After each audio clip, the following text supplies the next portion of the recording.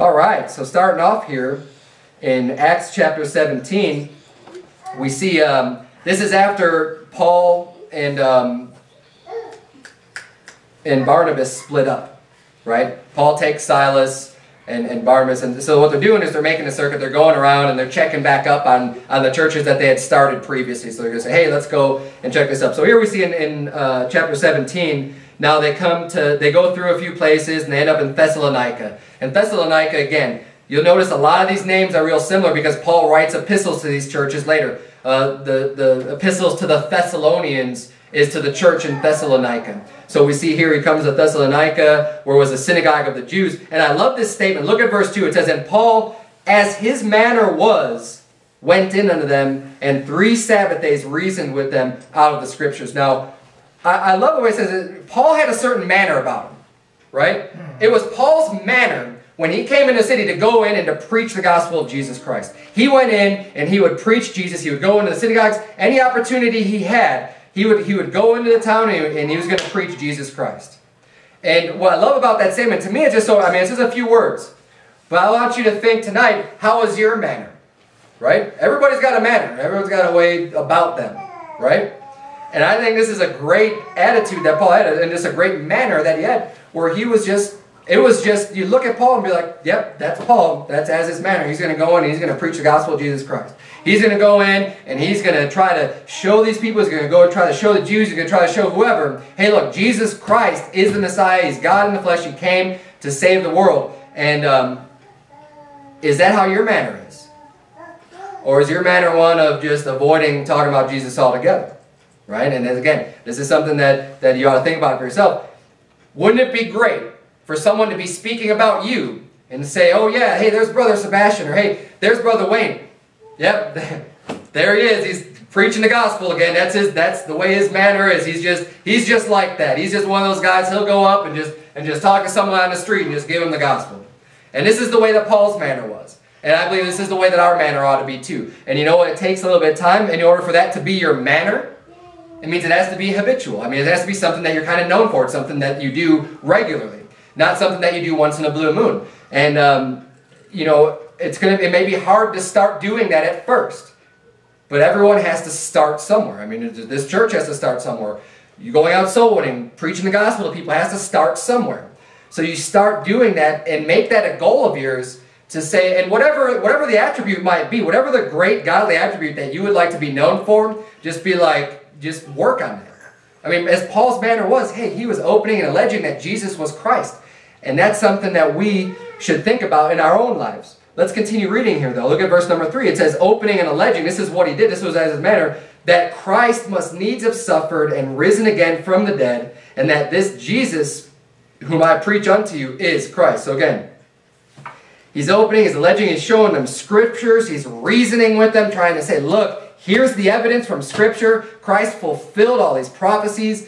This is Christ who came to die for the sins of the world. Jesus is the Christ that you're looking for. He is the one. That's what he's opening and alleging. Verse number 4, it says, and some of them believed and consorted with Paul and Silas, and of the devout Greeks, a great multitude, and of the chief women, not a few. So we see here, he's winning a lot of people to Christ by doing this too, obviously. He's preaching, he's opening and alleging, he's saying, look, this Jesus is the Christ. And it says some of them believed, and they consorted with them, and they kind of yoked up with Paul and Silas. And it says of the devout Greeks, a great multitude. So we see here, the great multitude isn't coming from the Jews, it's coming from the Greeks. It's coming from the Gentiles. They're receiving his word gladly. It says, and of the chief women, not a few. Let's continue reading in verse 5. It says, but the Jews which believed not, moved with envy, took unto them certain lewd fellows of the baser sort, and gathered a company, and set all the city on an uproar, and assaulted the house of Jason, and sought to bring them out to the people. So here, and we find this over and over again throughout the book of Acts, is that there's Jews that believe, there's Gentiles that believe, there's all these different people that believe, but they're making a big uproar. They're making a stir. It's known when Paul and Silas and when these disciples come into town, they're really causing an uproar because they're shaking things up. They're getting people to really dig into the scriptures and look at it closely, and they're upsetting a lot of old traditions. They're upsetting a lot of the churches and their belief systems and whatever it is that we go in, because they're coming to them with the truth. And they're just preaching the truth, they're preaching Jesus Christ. But what we find here is that specifically is mentioned, the Jews which believe not are the ones that are coming after him the hardest. They're the ones that, for whatever reason, they just can't stand to have Jesus Christ preached. And it says here, look, it says they were moved with envy. They were envious of the fact that Paul and Silas were able to persuade people and able to get this following and able to get people to believe on Christ. They were envious of that. And see, a lot of these dead churches, a lot of these people that believe in these false doctrine stuff, they may be able to get a crowd together, right? And show up every week for service or whatever. But they're not really the powerful leaders generally, by and large, that are really impacting people's lives and really seeing a change and really just getting through to people to where they become zealous and they want to grow and they want to do more for God. I mean, most of these places, but see, when they see someone else doing that, when they see a great man of God, when they see a leader, and they come in and they're starting to get people to change their minds, and they're starting to get people to follow them, and they're starting to get people to change their lives and follow Christ and do what it is that they're supposed to do, hey, that's evidence. That's showing people their outward manifestation of their belief, and they see what the kind of impact that they're having, and then they become envious. They see that, and they think, man, and it just burns them up inside because they're not doing it. They can't do it, but they are. And it's coming from someone who believes different, right? Because the Jews that believe not, they didn't believe in Christ. They believed that the Messiah was still coming. They did not believe in Jesus Christ. They were not saved. So the Jews which believed not, they moved with envy. So what do they end up doing? And a lot of times you'll see this case. It says they took unto them certain lewd fellows of the baser sort. So they start going into like the dregs of the city and just kind of picking up people to get on board with them against the Christians. So they go to the people who are baser, means low. So like base, you think of the base of a building, it's at the bottom most. So we're talking about the bottom rung type of people, right? I mean, these are people that, they'll be your derelicts, your people who don't have much character, who are probably just really into sin and just kind of living a wicked lifestyle. These are people that are of a baser sort. They're lewd fellows, right? They don't have even very much type of a morality where, I mean, there's a lot of people, face it, there's a lot of people who are religious today that you wouldn't just say that they're just some lewd fellow or some baser sort. I mean, there's people who are, generally speaking, of course we'll say, but generally speaking, pretty good, upright people, right? That want to do right, but they may not be saved. That's not the type of people that the Jews took here. It says they went and found the lewd people, the baser sort, just kind of that bad element in the city, and gathered them a company to set the city on an uproar. So these people are easily influenced typically too. And that's exactly what happens in politics too. That's how they get a lot of these wicked politicians come into power, because what they'll do is they'll gather a lot of the people of the baser sort together. They'll make some kind of promise to them and then try to get them together on an uproar to cast all these votes and to bring the wickedness in. I mean, that's kind of a side note. It's not exactly what they're talking about here, but this is the type of people that the Jews got and moved together with their envy to attack Paul and Silas.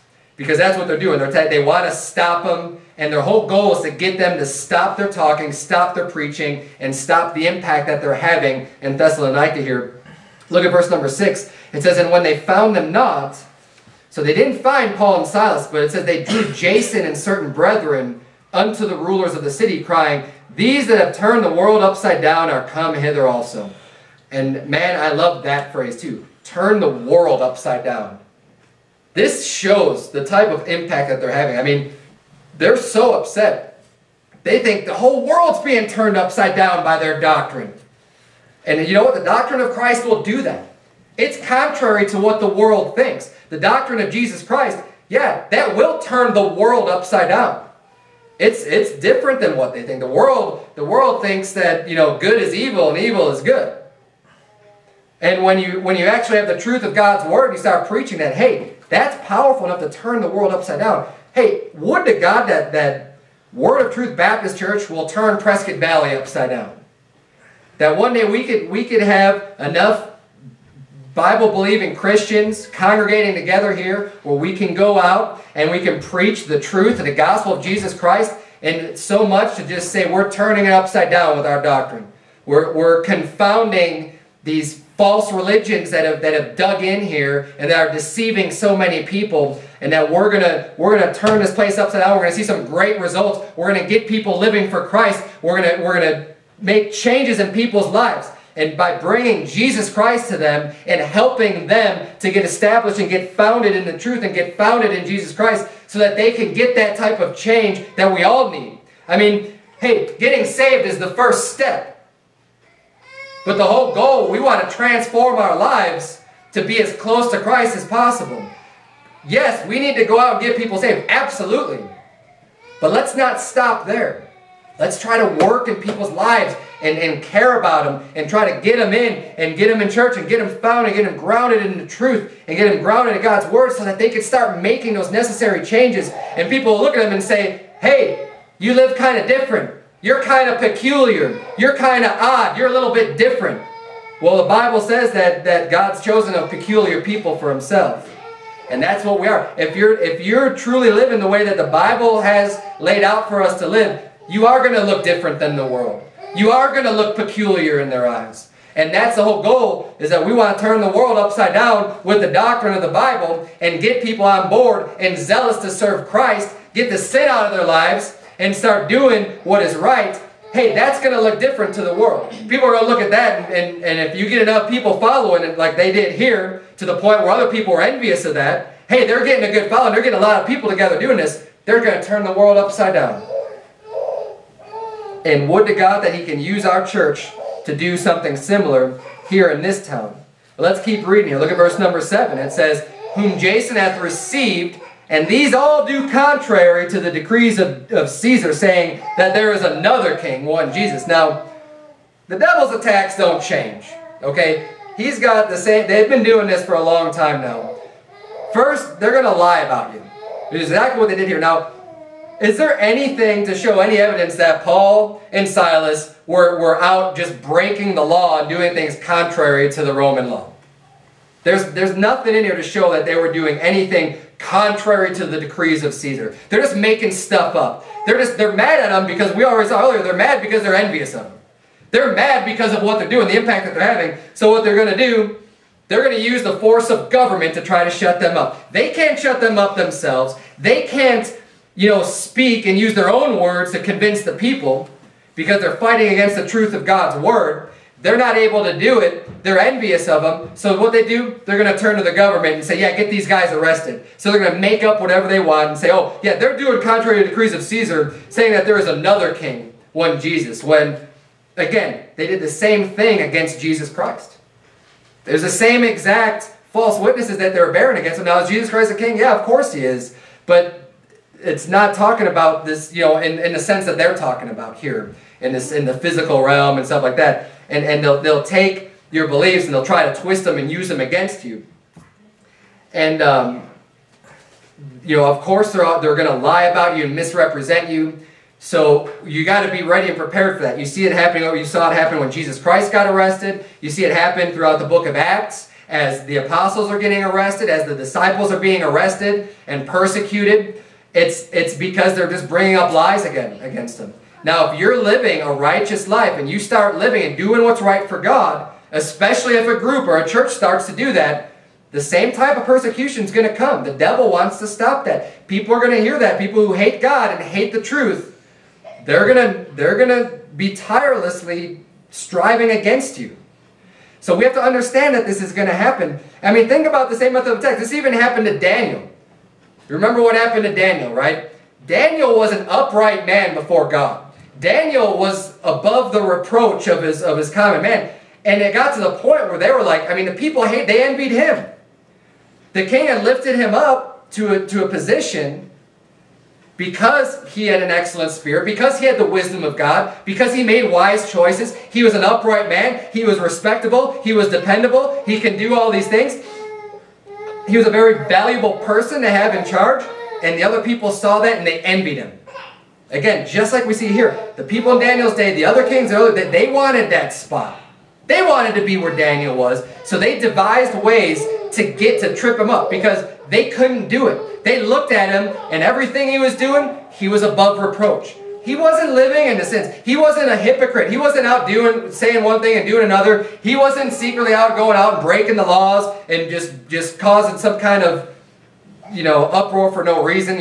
He wasn't doing these things. He didn't give anyone a reason that they could look at him and say, oh, see, look, this guy shouldn't be in charge because he's doing thus and so. He had none of that. So what they had to do was they had to come up with a way, to devise a way to change the law, because they knew that the only way that they can get him to break any kind of law is if they could catch him obeying God and not the laws that were given. And that's what they had to do. They had to change the law, and they said, anyone seeking petition to any god before they come to you, O king, that's a sin. And Daniel wasn't going to do that because he obeyed the higher powers and the higher authorities, as we all ought to. But the only way that they could find any type of flaw in Daniel was in order to create this bogus law, and to create this law that was going to be contrary to what God's law says. And that's the way that we all ought to be, is have that type of dedication to the Word of God, to where we're not going to have a fault in us unless it's, we're not going to break the law necessarily unless it has to do with disobeying God's laws. We're supposed to live peaceably with all men. Again, it's not like I'm just pro-government. I think that, and I don't think that we're required to obey every single law that's out there. I believe that God has ordained in Romans 13 that there's powers to be, and that the power that's given to the government is for the punishment of evildoers. That's supposed to be the function. That is the God-ordained power that God has given to government, is to punish the evildoers, punish the ones that are going out and doing evil unto other people, where you have victims and there's crimes that are being committed. Yeah, it's the government's job to enforce the punishments at that point. But anyways, I'm kind of getting off on a tangent here. The whole point is that Daniel wasn't doing anything wrong. He was above reproach. He was doing right in the eyes of God and in the eyes of man. They couldn't look at him and find any fault with him. So they had to come up with a way. And this is what's going to happen too. People will lie about you, and they're going to try to find fault for you. And that's another reason why it's also important that you are living above reproach. Live a life. Hey, don't be living this life where people are going to be able to look at you and find all kinds of manner of evil that you're doing to come and accuse you, and it's not going to be false accusation, right? Because that's going to bring a bad testimony of you even just being a Christian. Think about that. People are going to look at you through a microscope.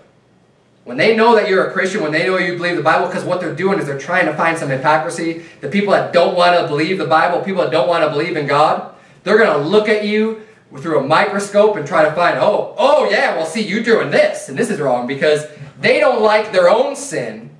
So they're going to try to project it onto you and be like, oh, well, you have no right to say anything to me because you're doing this or that. And whether it's right or wrong, people do that. Now, I know that we're sinners and we're not perfect. Okay, and if they're going to have that type of an attitude, a lot of times there's nothing you can do to get through to them anyways. But we don't want to bring reproach under the name of Christ. So we all ought to be, doing our best to make sure we don't have any of that stuff going on. Because we don't want to bring Christ's name down when you're saying, hey, I'm a Christian, but then you're going out and doing whatever wicked sin that you're doing. That will bring the name of Christ down. And we ought not to have that type of a lifestyle at all.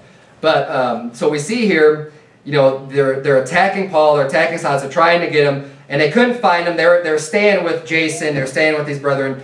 They couldn't find him, so then they bring Jason, they bring these other guys up before the government and saying, hey, look, these people that turned the world upside down, they've come here also. They're being contrary to Caesar. They're saying there's another king, one Jesus. And this gets the people all upset. Look at verse number 7. It says, whom Jason hath received, and these all do here. And look at verse number 8. And they troubled the people and the rulers of the city when they heard these things.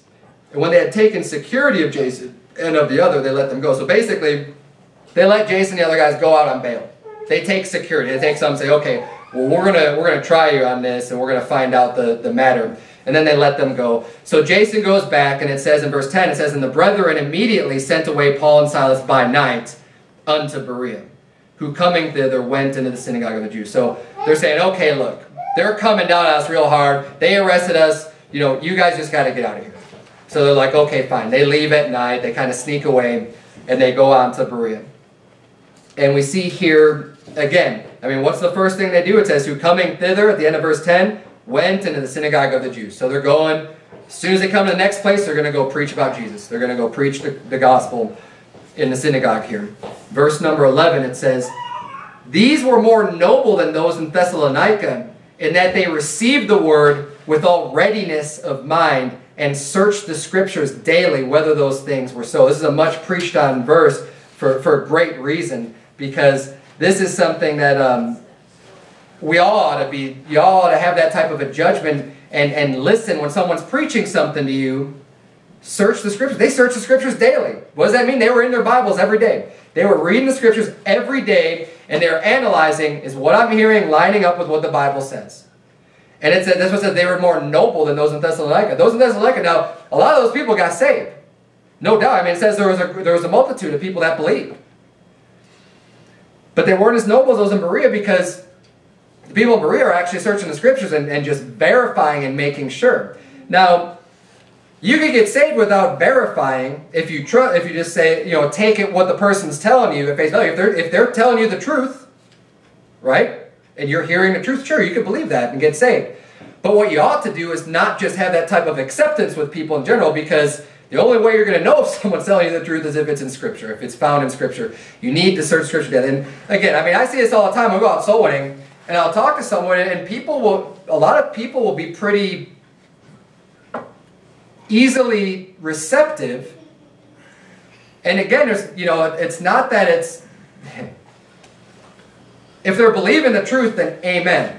But there's a lot of people out there that can be swayed easily because they kind of have this overall acceptance of what they hear.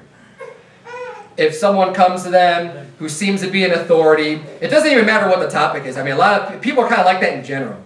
People tend to be very accepting of the things that they hear, especially when it comes from a so-called authority figure. Right? I mean, people turn on the TV, turn on the news, and they hear something, and this is what's going on in politics or whatever, and they just kind of have this blind faith to just accept what they're hearing as just, well, that's the truth, and that's what's coming to me. Instead of being more critical and thinking, well, no, is this really true? And I think one of the reasons why people don't like doing that is because it takes a little bit of effort. It takes a little bit of work to do some fact checking and go back and research and say, no, is this really true? Or am I just being lied to you? You know, is someone lying to me, or are they telling me the truth? And they were noble because they searched the Scripture daily. And that's something you ought to do. Hey, every time you come to church, every time you hear a preacher, whatever, make sure what they're saying is in Scripture. Now, would to God, I hope that everything that I preach is coming from the Scripture. I mean, that's my goal. That's what I'm trying to do here. But I'm human and I make mistakes too. Okay? I can't say and make a promise that I'll never say anything that's incorrect from the Bible. That's why it's your job, sitting in the pew, to search the Scriptures daily. Be more noble than the rest of the Christians out there. Search the Scriptures daily, whether these things are true. And look at the result of that. It says in verse 12, it says, therefore, meaning because of this, because they searched the Scriptures daily, whether those things were so, therefore many of them believed. Also of honorable women, which were Greeks, and of men, not a few. So because they searched the Scripture, because they saw this, hey, they matched up. Is what's being preached to me from the Bible? Yes, it is. That's what they found out, so many of them believe. And if you look at it and say, hey, Pastor Berson's preached something, and maybe you don't believe that right away. Okay, there's nothing wrong with that. Well, then go search the Scriptures and then decide for yourself, was he saying the truth or was he not, based on what the Bible says, based on what God's Word says, because that is the ultimate final authority that we should have for our faith. Let's continue on here. It says in verse 13, it says, but when the Jews of Thessalonica had knowledge that the word of God was preached to Paul at Berea, they came thither also and stirred up the people. Man, these people just will stop at nothing. They're relentless. And we saw this previously in the other book of Acts, where they're not even satisfied with stopping them in their own town. I mean, they were in Thessalonica. They kicked them out of Thessalonica. They had to flee. They had to get away. Now they're coming to Berea and chasing after them because they're preaching the word of God there. And here's the thing. You may switch locations. You may get a reprieve from that assault. But it'll come again. Okay, and just be ready for that. It's not something, you might face persecution for preaching the word of God. You have to stay vigilant. You have to stay steadfast. The Bible says resist the devil and he will flee from you. But it doesn't say he's not going to come back again. You need to be strong in the faith. Do what you need to do. Preach the word. Hey, the attacks are going to come and then they might go away, but don't think that they won't come back again.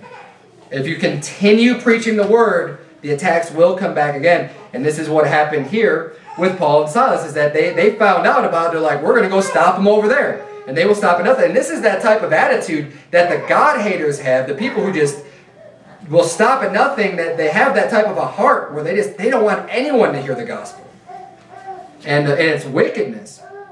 But let's keep reading here. And it says in verse 14, and then immediately the brethren sent away Paul to go as it were to the sea. But Silas and Timotheus abode there. So they say, okay, Paul, why don't you just get out of here? But Silas and Timothy stayed there. They stayed in Berea.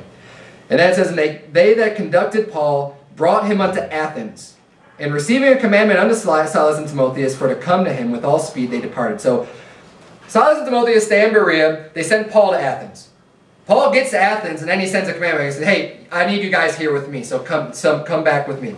So now he's waiting for Silas and Timothy to come to him. And in verse 16, we see now while Paul waited for them at Athens, his spirit was stirred in him when he saw the city wholly given to idolatry. Again, earlier we saw Paul, as his manner was, he goes into the synagogue and he's preaching the gospel. Well, here, man, he can't sit still. His spirit is stirred within him. And again, think about this. This is something that we ought to have within ourselves. Our spirit ought to be stirred up. When you're around a bunch of unbelievers, when you see all this stuff going on, and people are just deceived by this false religion, you know, they just had idolatry. They had all these false gods in Greece and Athens here. They had all this host, all these various gods that they worshipped and that they believed in. Paul's spirit was stirred. He couldn't just sit by and just say, oh yeah, well, yeah, these people all just believe something different. They don't believe in Christ and whatever. I'm just going to go see the sights. Right? He's not like, well, I'm waiting, as long as I'm waiting for Silas and Timothy, I'm just going to go and go to the zoo and check out whatever things they have here. He sees the city wholly given to idolatry, and his spirit is stirred inside him, and he needs to take action on this. It says therefore, verse 17, so because the spirit was stirred, therefore disputed he in the synagogue with the Jews and with the devout persons, and in the market daily with them that met him. So look at all the different places he's going. I mean, he's disputing in the synagogue with the Jews and with the devout persons, the people who are devoted to their false religion, the devout persons, and in the market daily with them that met with him. So he's not only going to synagogue, I mean, he's all over the place. I mean, he's in the market, he's talking to people there, he's talking to people who are real devout, he's talking to the Jews, and he's disputing with them and basically just preaching the gospel unto them. And then I forgot to mention something. We need to backtrack a little bit. We're going to get right back into the story in just a minute. But I wanted to hit on something a little bit more about the people of Berea that search the scriptures daily. Because I kind of skipped over this point in my sermon. I don't want to leave it out. 2 Timothy chapter 2 says in verse 14, it says, of these things put them in remembrance, charging them before the Lord that they strive not about words to no profit, but to the subverting of the hearers. Study to show thyself approved unto God, a workman that needeth not to be ashamed, rightly dividing the word of truth. So this is something that we're exhorted to do. You know, when you search the scriptures daily, trying to determine if these things are so, it says that, you know, you're not supposed to be striving with people about words to no profit. Because there's going to be people out there who are going to try to get you into these arguments, and these vain arguments, and these basically just stupid arguments, and they're going to waste a ton of your time. Where there's vain arguments that are strife about words to no profit, but that basically what they're doing is this subverting of the hearer. So it's just trying to subvert your faith. People are just out there, they have these weird false doctrines, but it says that you need to study to show thyself approved unto God. And I mentioned this in an earlier sermon. We're not studying to show ourselves approved unto men, but approved unto God. God will know how much studying you're doing.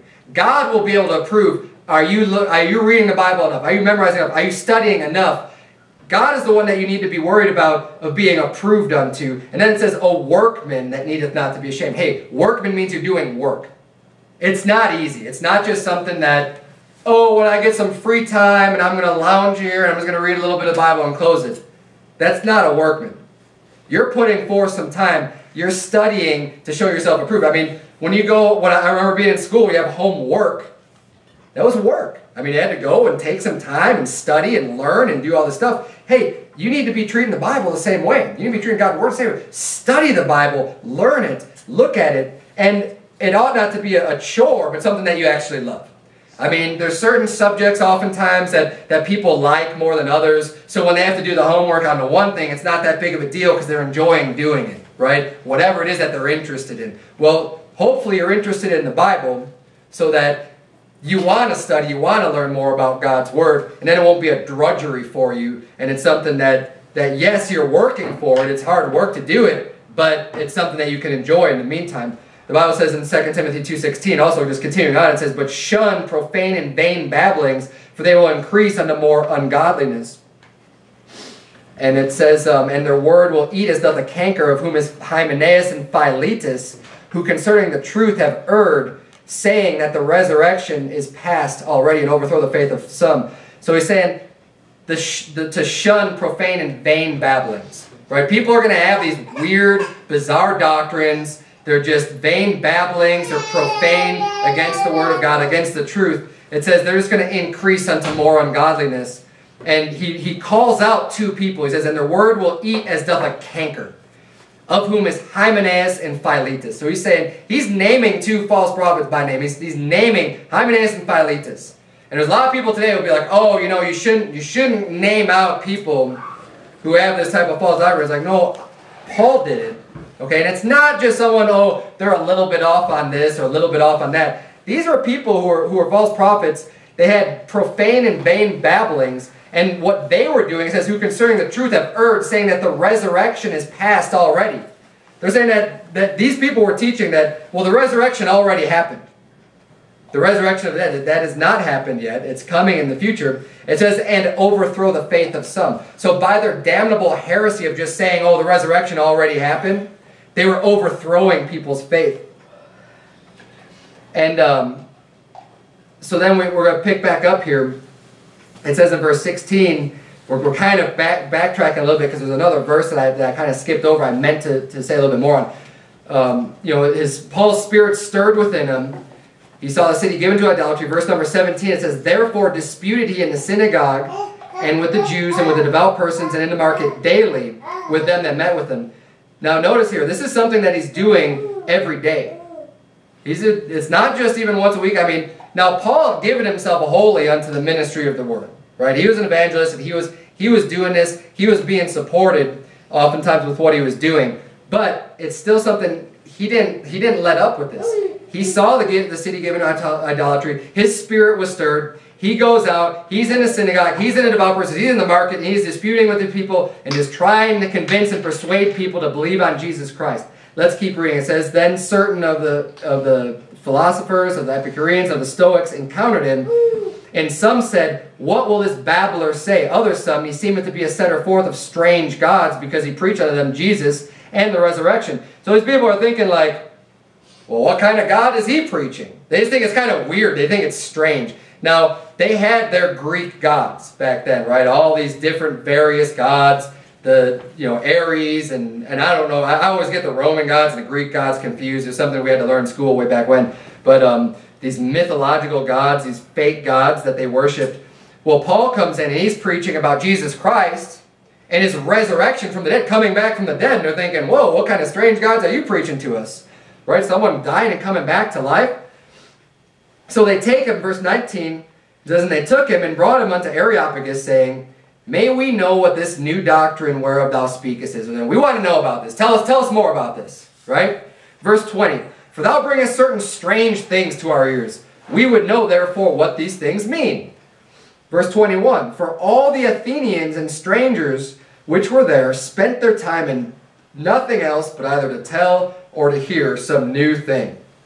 So it was the trendy thing back then to talk about and just to hear and to know some new thing, whatever the news is, right? We want to know what's new. We want to know the latest and greatest. What do you got for us? You know, we want to hear about it. We want to talk about it and everything. Like that was the trendy thing back then in Athens. It was that they spent their time and nothing. Like that's where they devoted all their time. It's just, oh wow, you got some new doctrine, let's hear it. You got some new God, let's hear about it. This is what we want to hear about. This is what we want to talk about.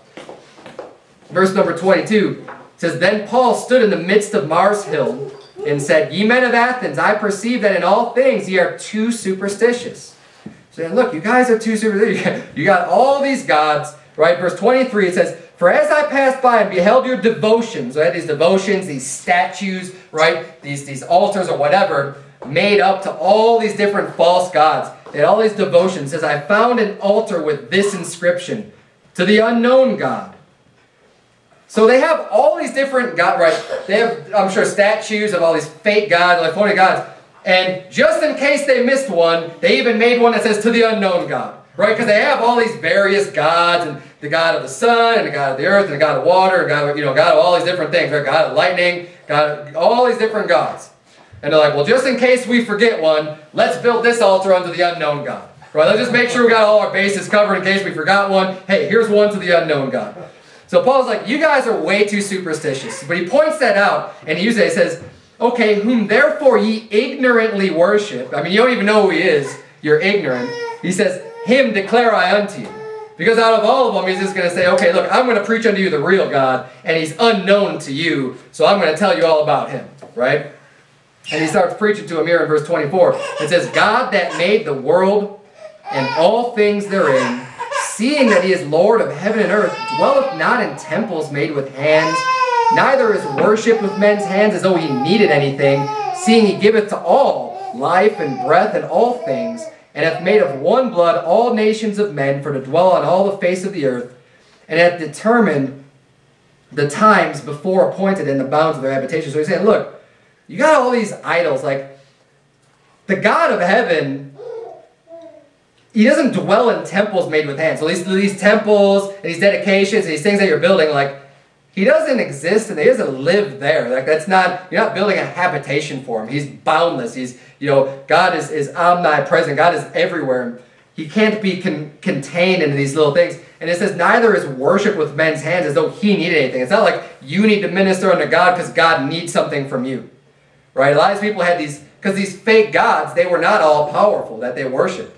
They thought that they were helping out their gods and doing things for their gods. And he's saying, look, the true God, the real God, the God that you guys don't even know about, he doesn't need any of this stuff.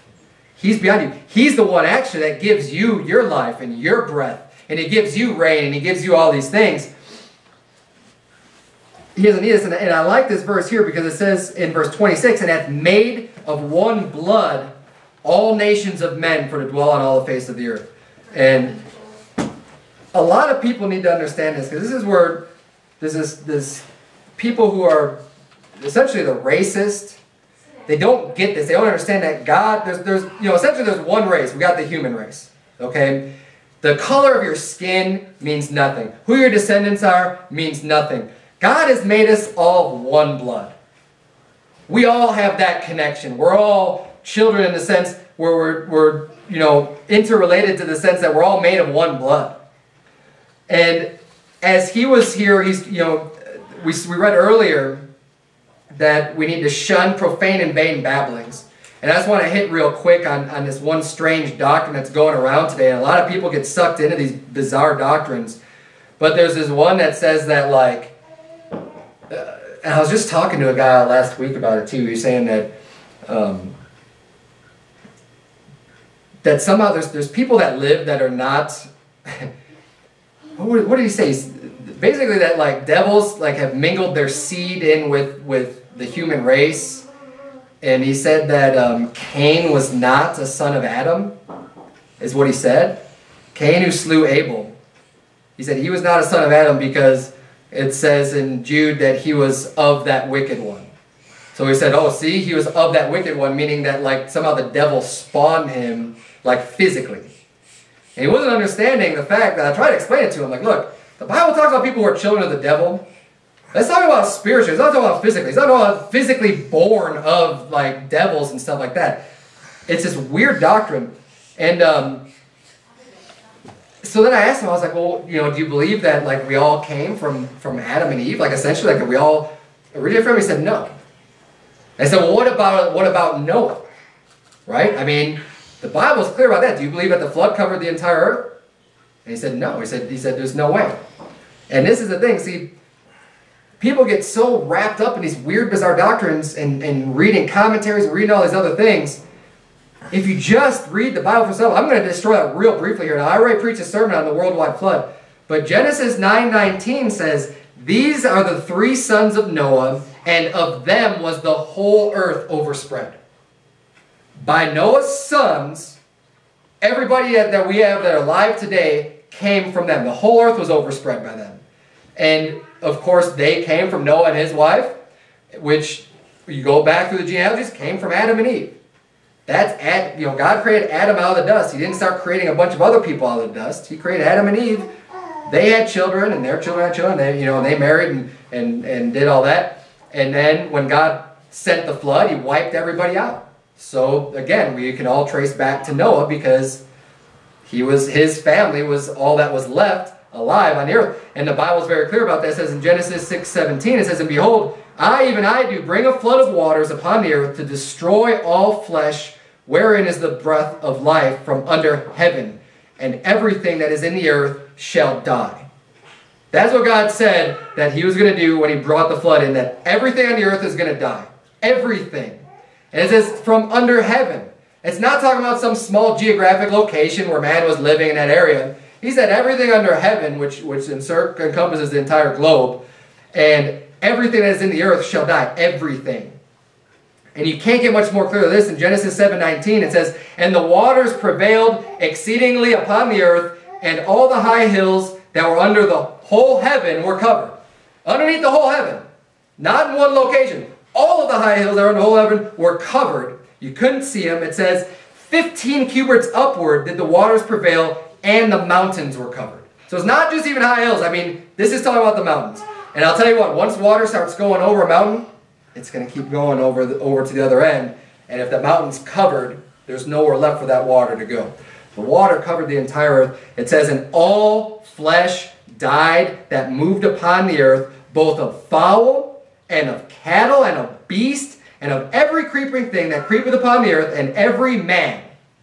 He lists off just about everything. He said, look, everything died.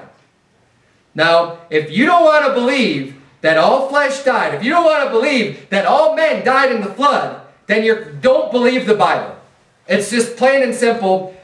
If you don't want to believe that that happened, you simply do not believe the words that God wrote in this book for us to live by and to give for us as truth today. Genesis 7:22 says, all in whose nostrils was the breath of life, and of all that was in the dry land died, and every living substance was destroyed, which was upon the face of the ground, both man and cattle, and the creeping things, and the fowl of the heaven, and they were destroyed from the earth, and Noah only remained alive, and they that were with him in the ark. You can't get much more clear than that. He said, everything was wiped out, and Noah and whatever was in the ark with him, that's all that remained alive. Everything else was dead. Yet people come up with this bizarre doctrine still. And I don't understand how can you look at the Bible and read this and still say, well, no, not everyone died in the flood. To me, you just got the veil over your face and you're not saved if you're going to believe something that contrary to what the Bible just blatantly says. And you know what? They'll try to, these people with these false doctrines, they'll try to twist you around and they'll take a few verses, but that's why you have to search the scriptures daily. Because a lot of deceivers are out there. And they're going to pull out this verse here, and this verse here. And they're going to try to lead you down their twisted path and say, see, look, Cain was of that wicked one. He wasn't really a son of Adam. And they'll just show you a couple verses. Oh, no, well, wait a minute. That doesn't make any sense because I've read the Bible and I know that this, You need to be able to have that type of an understanding so you don't get twisted around and you don't get deceived by these people with these false doctrines. And the Bible says right here that God has made the whole world, that God has made of one blood all nations of men for to dwell on the earth. We're all of one blood. We're not of mixed blood with some spiritual beings that are neither they're married nor given in marriage, but they're spirits and they're ministering spirits. I mean, the Bible talks about angels that they're ministering spirits.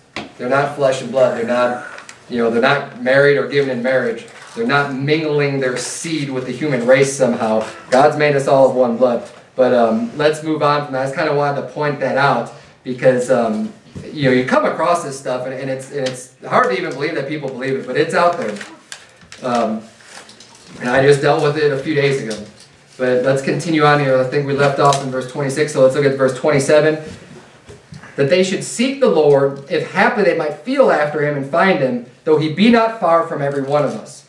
For in him we live and move and have our being, as certain also of your own poets have said, for we are also his offspring. Verse 29. For as much then as we are the offspring of God, we ought not to think that the Godhead is like unto gold or silver or stone, graven by art and man's device. So again, just pointing out their idolatry and saying, look, don't think that the Godhead is like gold or silver, so, these things that you make with your hands. God is way above that.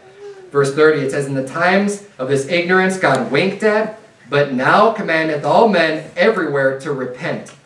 Because he hath appointed a day in the which he will judge the world in righteousness by that man whom he hath ordained, whereof he hath given assurance unto all men, in that he hath raised him from the dead. See, judgment's coming.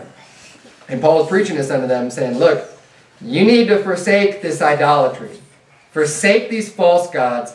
They can't save you. This is just work of man's hands. God is greater than all of this. And the same man that I'm preaching about, the same man, Jesus Christ, who was raised from the dead, who came back to life, who died for your sins, he's going to come back in judgment. That's why you need to repent. Get rid of these stupid idols. Stop worshiping them. Worship and serve the true living God. Worship and serve Jesus Christ, because he's going to come back, and he's going to come back with vengeance. See, the first time that Jesus Christ came, it was in love. He came to seek and to save that which was lost. The Bible says in verse John 3:17, it says, For God sent his Son not into the world to condemn the world, but that the world through him might be saved. Jesus didn't come to condemn. He came humble. He came meek. He came as a minister. He came as a servant. He came to give his life for the world, for everybody. That was the first time he came. Extreme love to open up and to give us that opportunity to believe on him. But I'll tell you what, the second time he comes back, it's not going to be the same. He's not coming back as the servant. He's coming back as the king. He's coming back and he's going to set up his kingdom on this earth. And he's going to judge. He's going to judge righteous judgment. And there's going to be a lot of things that are going to be set right with God when God pours out his wrath on this earth. He said that day of judgment is going to be coming. You need to repent. You need to get right with God. Get rid of these stupid idols and start worshiping and serving the true and the real God. And that's the message that he was given to him. And it's the same message for us today, because those end times are coming. They're way closer now than they were back then. Let's continue reading. We're almost done here. We've got a few more verses left. It says in verse 32, And when they heard of the resurrection of the dead, some mocked. And others said, We will hear thee again of this matter. So Paul departed from among them, howbeit certain men clave unto him and believed, among the which was Dionysius the Areopagite, and a woman named Damaris, and others with them. And I'm going to close with this. Basically, this is how it is when you go out soul. This is very typical when you go out souling. You preach the gospel to people. Some people are going to mock you. They're going to ridicule you and say, oh, you believe that book. You believe that, that's just man's words. I can't believe you believe that fairy tale. You probably believe in unicorns and rainbows too, right? And they'll mock you and ridicule you and make fun of you and say, oh yeah, you believe that nonsense, that old book. Some people are going to do that. Whatever. Shake off the dust of your feet against them. They're ignorant. They don't know the truth. They need to repent because the day is coming. But others are going to say, hey, well, I'll hear you again about this. They may be open about it, but they also might not get saved right then and there, right? They're not rejecting it. They're not mocking you. They'll hear it and say, okay, well, I need to hear it again. And a lot of people are like that before they get saved. they need to hear the gospel more than one time. They might need to hear it over and over again. They might need to hear it multiple times in order for it to get through them, in order to sink in. But they're going to hear us again, that matter. And then it says, howbeit certain men clave unto him and believed. And then you're going to get people who do believe. It's going to happen. All three of these things are going to happen when you go out and preach Jesus Christ. It happens every single time. Don't get discouraged because you're getting mocked. Don't get discouraged because some people don't believe and they're just like, oh, well, I'm going to need to hear this again. Because no matter what, when you go out, the Bible says that he that goeth out and preach the word, you know, and totally messing this up. You're doubtless going to come again rejoicing, bringing your sheaves with you. When you go out and plant the seed, when you sow the seed of God's word, you're going to rejoice. It will bring forth fruit. You might not see it right away. You're never doing it in vain when you're preaching the gospel of Jesus Christ. Don't let these things get you down. I mean, Paul dealt with it. It was a normal occurrence. You might get mocked. You might get ridiculed. You might have people coming after you and trying to shut you up and trying to get you to stop preaching the word of God. Stay faithful to God. Keep at it. Keep diligent. Don't worry about what men can do unto you. And it's all about, I mean, about 3 times, at least in this one chapter, we see the Bible recording that people believed, put their faith on Christ based on what Paul was preaching to them. We saw it in Thessalonica. We saw it in Berea, and we saw it here in Athens. In all 3 places, Paul might have gotten mocked, ridiculed, persecuted, but in all 3 places, people were getting saved. Praise God for that. And that happened as a result of a man who's willing to give up his life and just say, you know what, I'm going to do what you have for me to do. So let's all try to have that attitude. Let's all have that attitude of you know, here am I, Lord, send me. And as your manner is, ought to be one that goes out and preaches the gospel of Jesus Christ. And let's bow our heads and have a word of prayer. Dear Heavenly Father, Lord, we thank you so much for this book. I thank you for the book of Acts. I thank you for the great examples that we have in Paul and Silas and Timotheus and Barnabas and all the other great men of God, dear God, that we've been reading about in the book of Acts. I pray that you would please help us to make a habit out of soul winning and make a habit out of preaching Christ unto anyone that we come in contact with, like Paul did daily in the marketplace, and just going around and talking to devout people and anyone, whoever we come into contact with, dear God, help us always to use that as an opportunity to preach the gospel. And yeah, we may be mocked. Yeah, we may be ridiculed, dear Lord. People may not get saved that day, but Lord, help us to stay faithful, because we know that if we keep at it, continue, some people are going to hear and some people are going to believe. And Lord, it's all worth it for those souls whose eternity is changed forever. Lord, we love you. And we thank you for your word. In Jesus' name we pray. Amen.